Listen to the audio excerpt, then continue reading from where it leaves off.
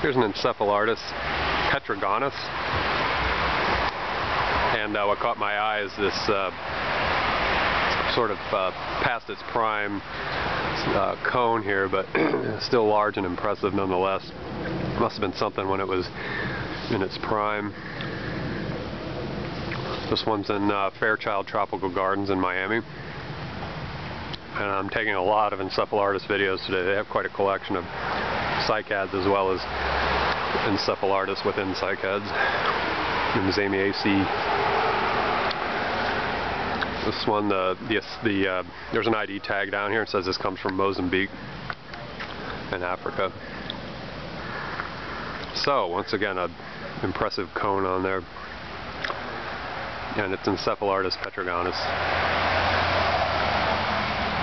Stand back a little bit, get the size in there.